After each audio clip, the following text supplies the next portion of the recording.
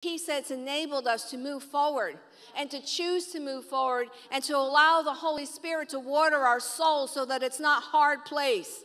It's where the word will ricochet off of it, but it's a place where, Lord, I want fruitfulness. Psalm 1, blessed is the man, who meditates on the word. In Joshua, it says, meditate on the word day and night, or be like that tree planted by rivers of living water. That's life. That's flourishing.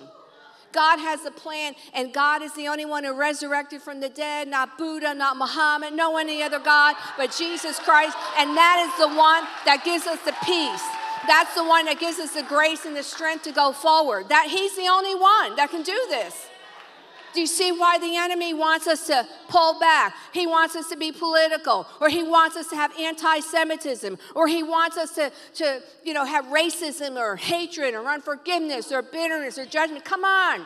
We have to wake up, because it'll keep us in darkness. And that's what the Lord says to me. He says, Trisha, wake up. He goes, you got a choice. You have a choice here. And I said, well, I have to think about it.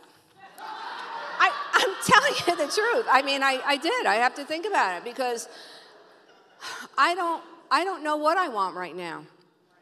I said, I'm just very upset. I said, I don't know what I want.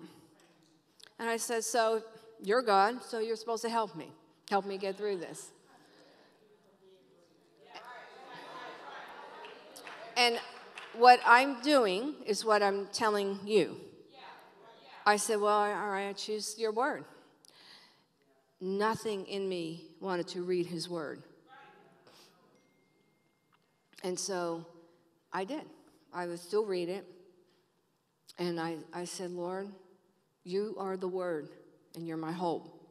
And I need you, again, to water and to get this hard heart and to make it a heart of flesh. You're going to have to do this. Help me. I don't know how else to do it.